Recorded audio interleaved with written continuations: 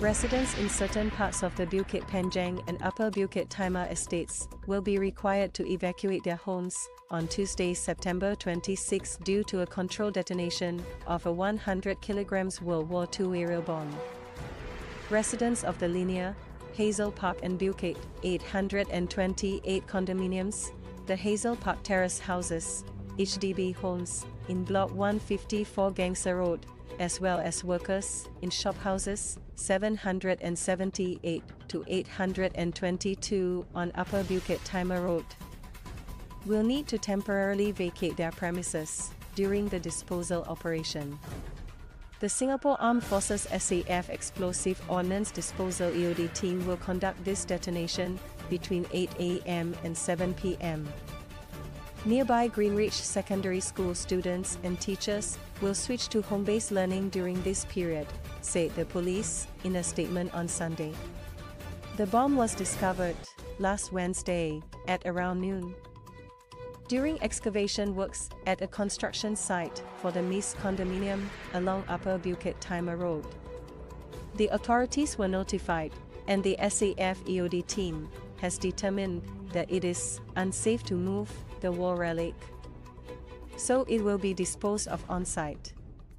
A 200-meter safety cordon will be established around the bomb, and roads in the vicinity will be closed starting at 11 a.m. on Tuesday, the police said. The public will be alerted when roads are reopened and it is safe to resume normal activities in the area. The Bukit Panjang flyover between Woodlands Road and Peter Road, as well as the stretch of Upper Bukit Timah Road between Peter Road and Cashew Road, will also be closed to traffic from 11 a.m. to 7 p.m. to facilitate the bomb disposal. Only authorized vehicles from the police and SAF will have access to the closed roads. Traffic police officers will be stationed along affected routes to assist and redirect motorists. Parking restrictions will be strictly enforced, and vehicles causing obstruction may be towed away. In addition, drone activities will not be permitted in the area during the operation. The authorities also anticipate loud noises during the controlled disposal of the war relic and advise the public not to be alarmed and to avoid the area.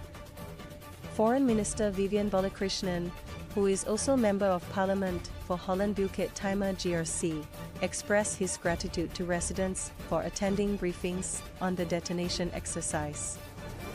He mentioned in a Facebook post on Sunday that a temporary holding area for affected residents would be set up at Seni Cashew Community Club in Bukit Panjang. Dr. Balakrishnan assured the public that they would be informed about the operation's progress and when residents could return home. He also urged residents not to be alarmed and to cooperate with instructions provided by the police. In a similar incident in April 2021, a construction worker discovered a suspected war relic outside a temple construction site in Geylang, leading to the evacuation of over 100 people from nearby shophouses. In 2019, an unexploded World War II aerial bomb was discovered near the former site of the Zouk nightclub and had been successfully disposed of on-site.